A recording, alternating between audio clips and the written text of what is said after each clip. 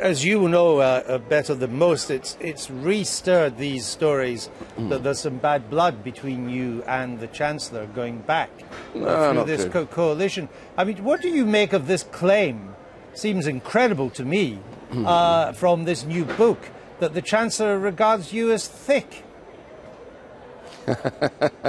Well, I heard and saw him the last couple of days saying it's completely untrue. But honestly, you know, I've been in this politics long enough. I've had plenty of insults, general, thrown at me. The Chancellor and George and I are very good friends, and I don't believe that he's ever said this. But honestly, if anybody out there believes that kind of thing, that's fine. I'm in good company, you know. Mrs. Thatcher was told she wasn't intelligent enough to run the country, and Winston Churchill was told he wasn't intelligent enough.